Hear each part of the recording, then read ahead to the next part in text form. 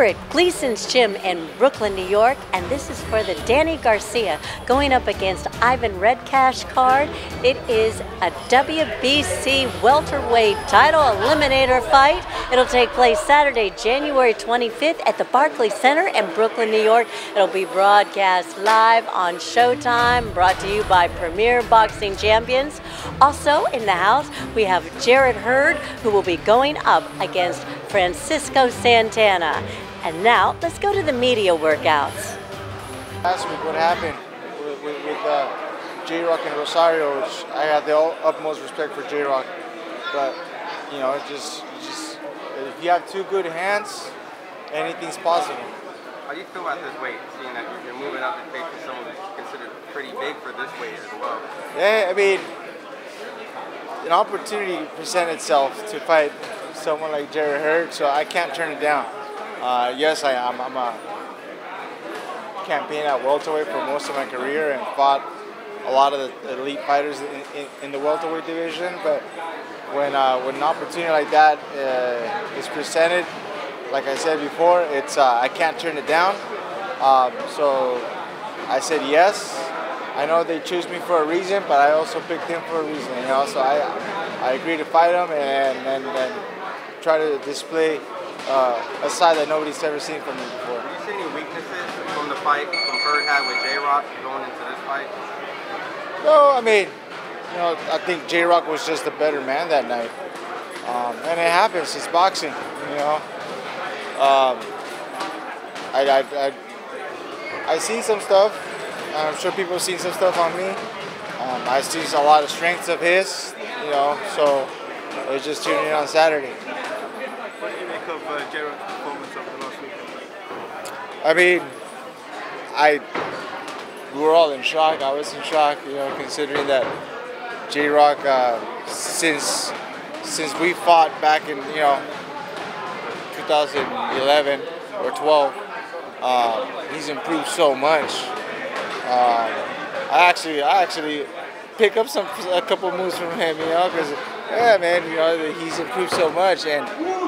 And that fight, I mean, that's why, you know, Rosario, I've seen him fight before when he fought Nathaniel Gallimore.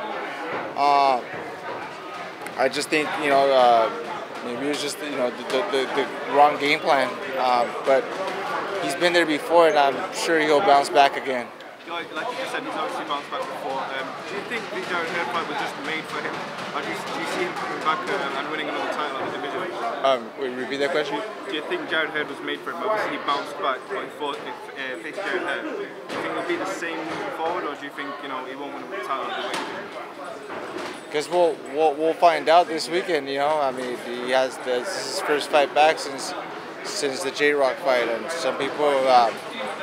It's hard for, you know, some people, you know, they fall through depression and it's hard for them to bounce back up. So it all depends on what was, you know, if anything was taken out of him from his fight with J-Rock, you know. So we'll have to wait and see what going forward from that, you know.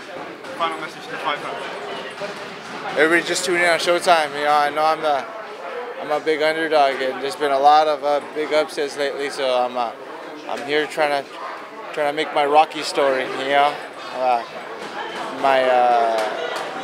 Rocky 2 is my favorite movie, and the best quote was when the Duke was telling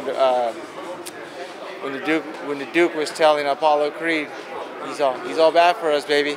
That man just keeps coming after you. I see no man get hit before, and he kept coming after you. So expect that from me. Expect that from me, you know. Can you talk about how you prepare for Jared Hurd's size and what he brings to the ring? Yeah, I mean, it's you know, you think that I'm moving up to the super welterweight division, right? I was in at least, you know, fight an average 54, you know, fighting the biggest 54-pounder, you know, out there. But I just, you know, we prepare with the intense sparring. You know, sparring is key because it's the closest thing to a fight. You can hit the bags, we can do the drills, do the mitt work, but the closest thing to a fight is sparring, because that's basically it. So I sparred with tall dudes, big guys that were pushing me around and giving me basically giving me a hard time, and that's what I needed to get comfortable to be able to do that. Perfect. Anything else, guys? We're good? And I'm Kristal Hart reporting from Gleason's Gym here in Brooklyn, New York. Hope you've enjoyed the show. Thanks for watching, and we'll see you at the fights.